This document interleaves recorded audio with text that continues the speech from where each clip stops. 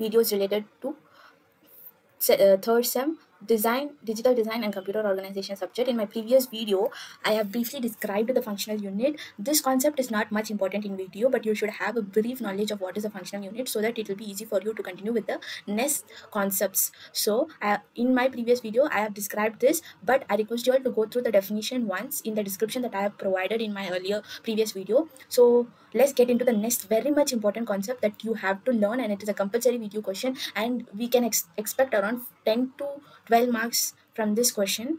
That is the basic operational concept. For that, I request you all to go through this diagram, this box. That is very much important. If you all write this box, I can guarantee you that you will get 3 marks from this diagram alone, which is easy. It is absolutely easy. You can score 3 marks from this diagram. Main memory, and inside the box you have PC, IR, control, ALU, and I will be describing what this individual functional box does shortly.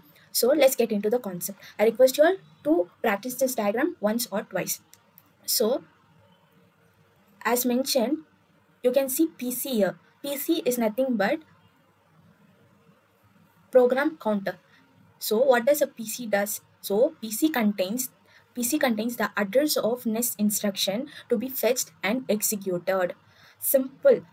PC is nothing but a program counter. What does it contain? It contains the memory address and of the next instruction to be fetched and executed. Just one line definition. If you write this, half mark or 1 mark can be allocated. So we'll start from the beginning so that it will be easy. So what is main parts of the processor? So we have 2 parts here. One is the main memory and other is the processor. First we'll go through what this processor, as mentioned in that block, it contains an ALU. I can show you here. See, it contains an ALU, control circuitry. See, this is control circuitry and many register. 1, 2 and n-1 general purpose register it contains. And in general purpose register, that is R0 to Rn-1. These are the general purpose registers. So if you write this, you will get another 1 mark. So done. So next we will see what is IR. IR is instruction register. So what does this instruction register does? It holds the instruction that is currently being executed. This is an important definition. Holds the instruction that is currently being executed. What does the PC does? It contains the memory address of the next instruction to be fetched and executed, whereas the instruction register, that is the IR, holds the instruction that is currently being executed. Remember what this holds and what that holds. Then you will be getting around some 3 marks, and with that diagram somewhere around 5 marks. If I'm teaching you all on the basis of marks, you all can score easily. So next is control unit. What does this control unit does? It generates the timing signal that determines when a given action is to take place. So we saw what does a PC does. I will repeat once again. PC is a program counter that holds the memory address. Remember, PC is equal to address. It holds the memory address of next instruction. जो भी instruction we fetch and execute. Okay, next instruction. But IR holds the instruction that needs to be executed currently. But PC is something that will hold the address. This is address and this is memory.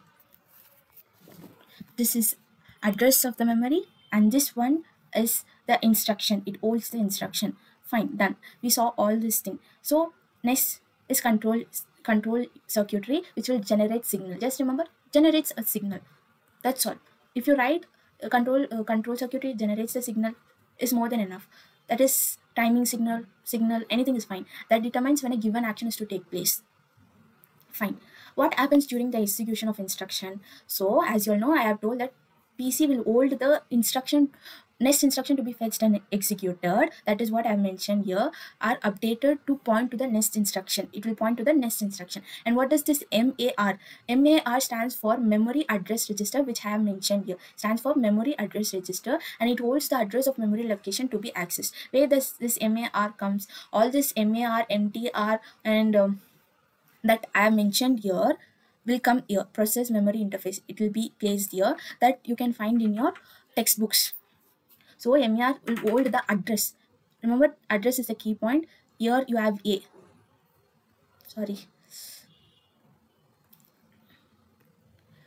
here, okay, fine, 1 second. Here you have a का मतलब address, so it will hold the address, remember, in that way. So it holds the address of what it should hold. It should hold the address of memory. That's all, simple. And next comes the memory data register, which short form is MDR. D का मतलब data. So it can, see here, I have made it easy for you all. MAR holds the address, MDR holds the data, which is easy to remember. To be written, MDR contains the data to be written into or read out of the address location. Fine. So last point that you have to write is it facilitates the communication with the memory. And both MAR and MDR, what does? It facilitates the communication with the memory. Fine.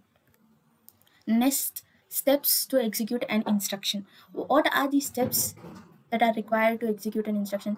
There are almost 10 steps, which I will make it easy for you all in the next video. In this video, just understand the main parts of the processor and this diagram. In the next video, we will continue with the part 2. Thank you.